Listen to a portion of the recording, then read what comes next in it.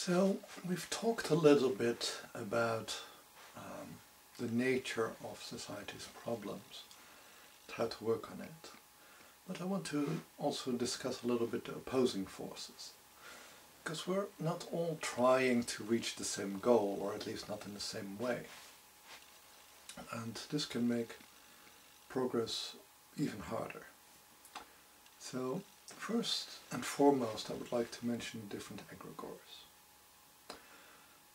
As I said, you can compare an egregore to a political party. They're a group of beings which exist on multiple levels and who are cooperating to, in a way, make progress, but they want to make progress in a very specific way. They envision the future in a very specific way, just like political parties do.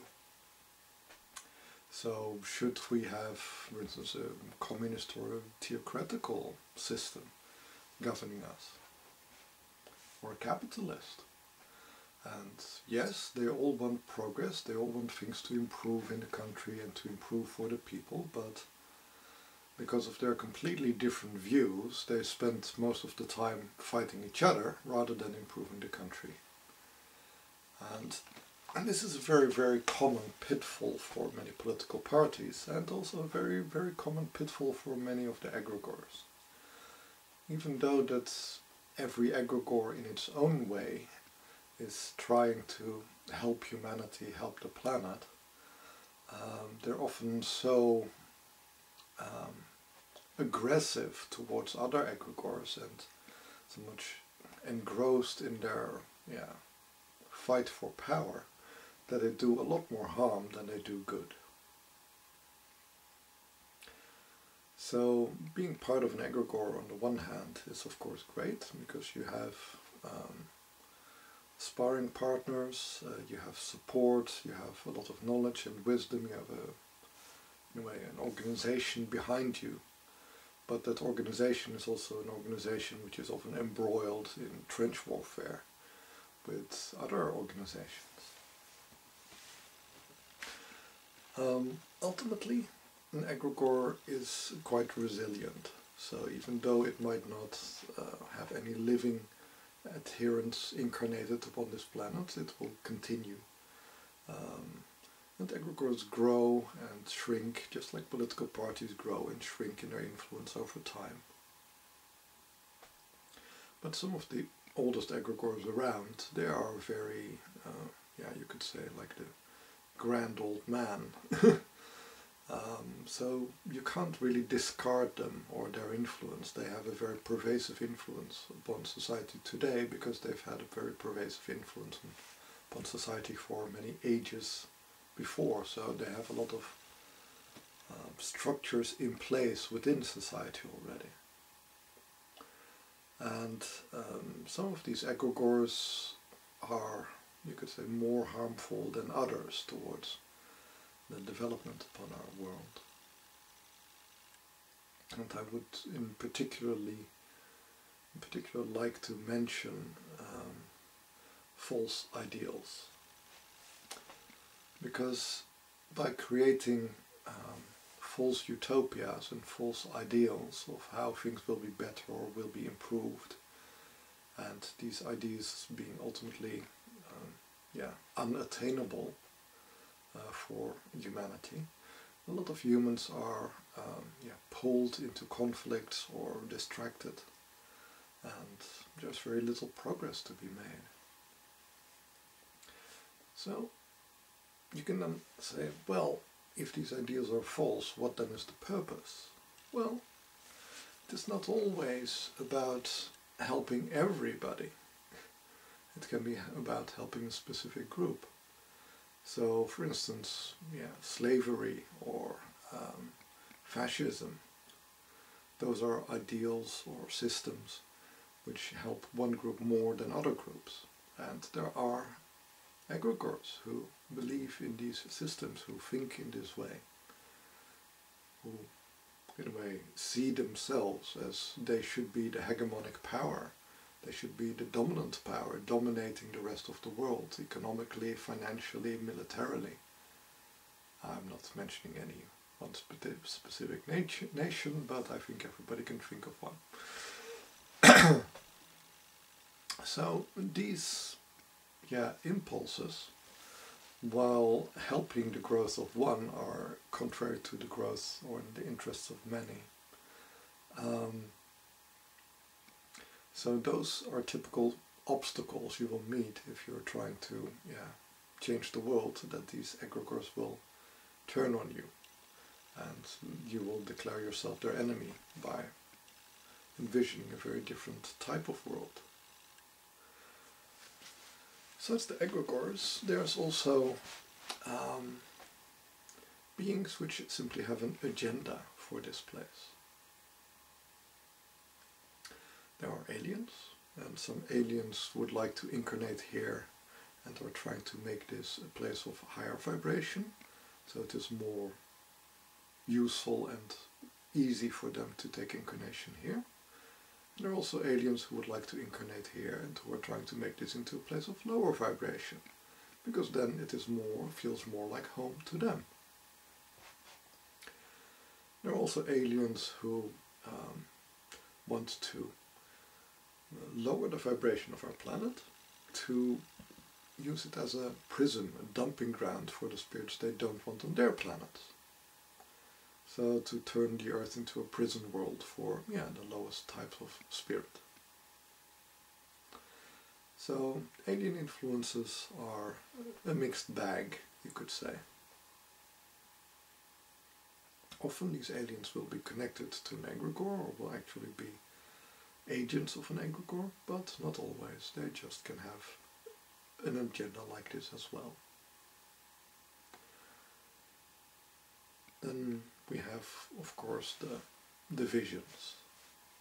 So some people or some spirits believe that we should be humble and listen to the higher powers. And this forms a whole set of egregores, a family of egregores, you could say. Then there are spirits who believe in cooperation, in working together, in supporting each other. They form a whole set of egregores. Then there are the egregores who believe we should invest in ourselves, we should focus on self-development and self-liberation. Again, whole set of egregores.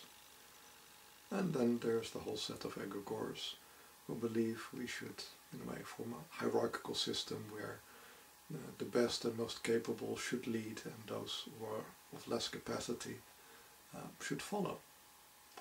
So there's these four cosmoses which are in a way coexisting on our world, and then you have another division going right through the middle of following the light or the dark path.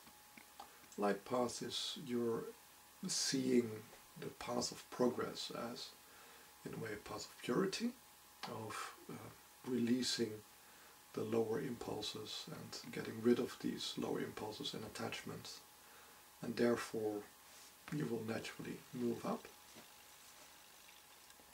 And then there is the dark side, who believes in a more controlled ascent by developing knowledge, developing skills, by developing powers. And by doing this, you go into a process of self-development and self-transformation, and thereby also move up. So that's already 8. And then each of those 8 slices can again be subdivided in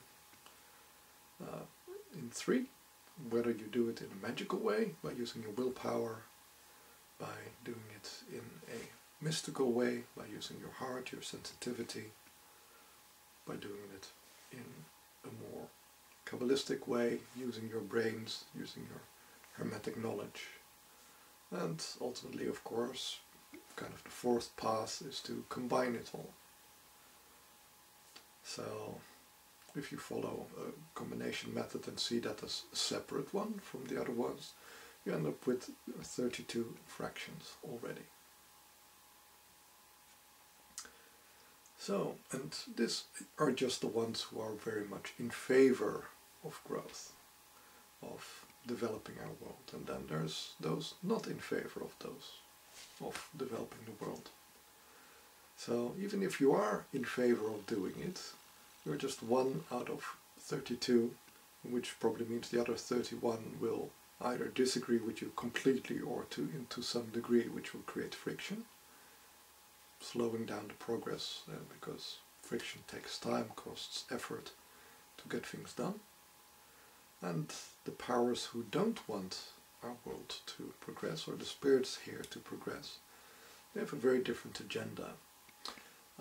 They're usually the older spirits who have accepted that they are separated from, in a way, the source, and they see themselves as being the masters of this universe. And they don't like beings leaving this universe, because it is kind of like your slaves running away, your employees quitting on you, your toys being lost. So they are not trying to help humanity or the planet progress, but rather the opposite. They think they're, in a way, prison guards, keeping everybody who's unready or unfit to go back to the source in their place. So they can try to keep us down or just try to protect the source, but regardless of their motivation, they're hampering growth and development. They're keeping people from reaching higher domains and keeping people from excarnating out of this solar system. So kind of like imprisoning people in their order, very much like governments do. So, then there are of course opportunistic powers. Opportunistic powers are interested in development, but not so much in development on a larger scale, but very much on a smaller scale. So they're more like the ticks, the fleas, the tapeworms of the energetic world. They're beings who are naturally in a relatively low state of energy, and they try to nourish themselves or even to evolve themselves by absorbing higher energies while not generating them themselves. So rather than sitting and praying or creating beautiful art and thereby creating higher vibrations which you then absorb or share with others, they're the people who are just going to lectures, accepting healings, going to doctors, receiving welfare, in different ways, just consuming things to continue their existence without really improving their existence. And these are of course also a big drain on the development of the world and of society. So it's not so easy for the world to make progress, because the side which wants to make progress is hopelessly divided, and there are some powers which are really draining the side and are opposing the side which wants to make progress. So if you're looking at your life and seeing like, where is it going and why is it not working and why am I not getting anywhere, it might be good to look at this whole matrix of systems and see how much of parasites are there, both in yourself, in your own nature, around you, both in the form of people and in the form of non-physical persons. And also, do you have active opposition? Do you have an argument with these people who are opposed to growth? And who are your allies? Which are the egregores or deities or angels you can work together with? And which are ones who might want progress, but in a way so different from yours that you tend to end up in fights and in conflicts with them. So try to avoid as much as possible wasting time on fighting, because if you fight, everybody loses, nobody wins. And you may make some headway, of course, if you're the one who is the dominant power, but even though you make some headway by being the dominant power, ultimately so much power is going to be lost by maintaining that dominance versus everybody else who wants to grab it. I think power sharing ultimately would be a lot better, but it's something the egregores still have to, well, aspire to a bit better. Okay, I hope this has given you some insight and will help you to identify sources which can help you, but also sources of problems in your life.